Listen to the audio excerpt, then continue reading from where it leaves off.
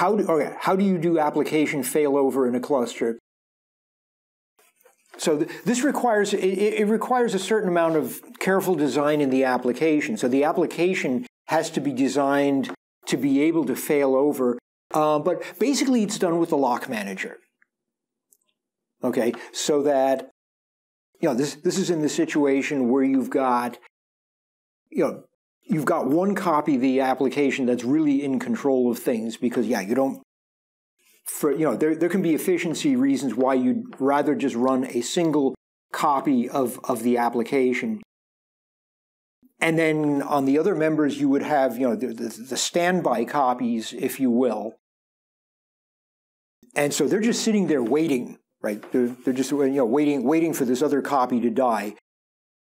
And that's done with a lock, right? There's just, you designate a lock that's called the I've got the application lock. And so whichever copy of the application comes up first takes that lock, it gets the lock, and that is the signal to the rest of the cluster that says, okay, this is the running copy. You start up other copies of the application. They try to take the lock. They can't get it. So they say, oh, okay, someone else already is working, so they just sit and wait. And then if this application goes down, then the lock is released, okay, and at that point, some other copy of the application will get the lock, and it'll wake up and say, ooh, I've got the lock. Ooh, all right, I better get going. And then, so that's how you transfer control.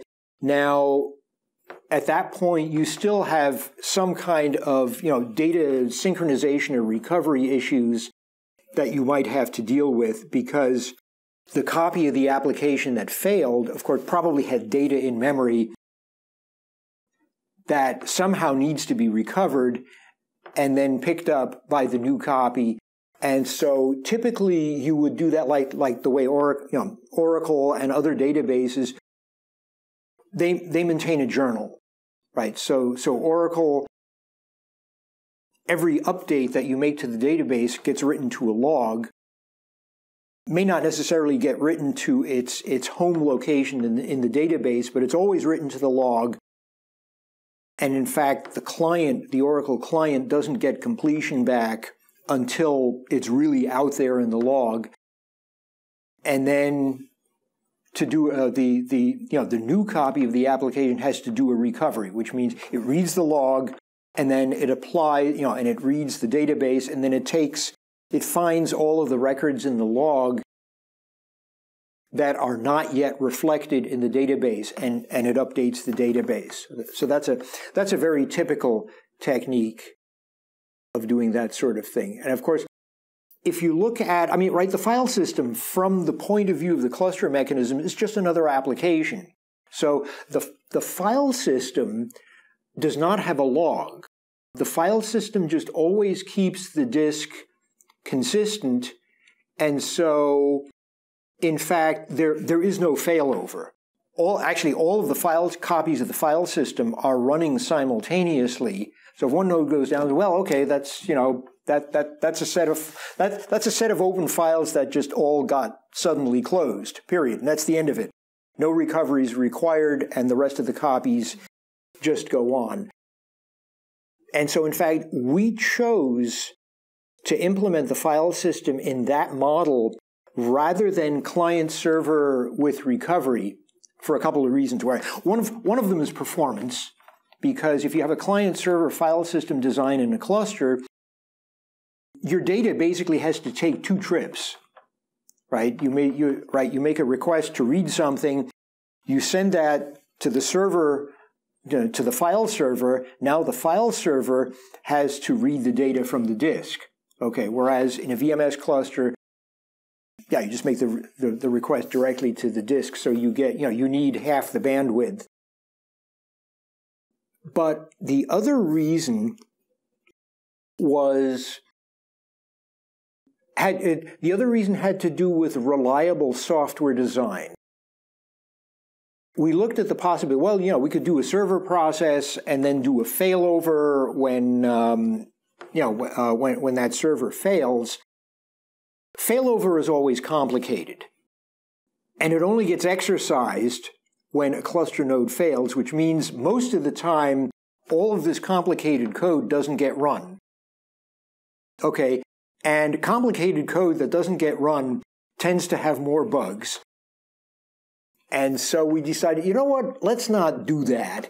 Instead, let's just give every process in the system its own, its own instance of the file system, and they all communicate with the lock manager all the time.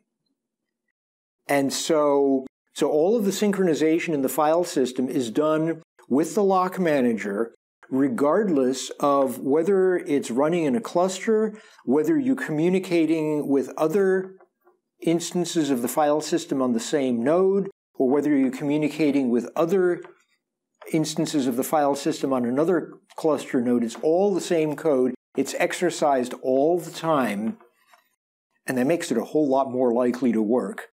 One could also build a high availability application by just building it on top of shared access to the data. So again, this is more the VMS cluster way. So you would actually have multiple copies of the application running simultaneously, each one on a cluster node, and you can, you need some way of arbitrating, well, which copy of the application am I going to connect to when I ask to connect to it? And actually we've got mechanisms in the TCP/IP services that let you do that. And so that gives you not just reliability, but it gives you scale.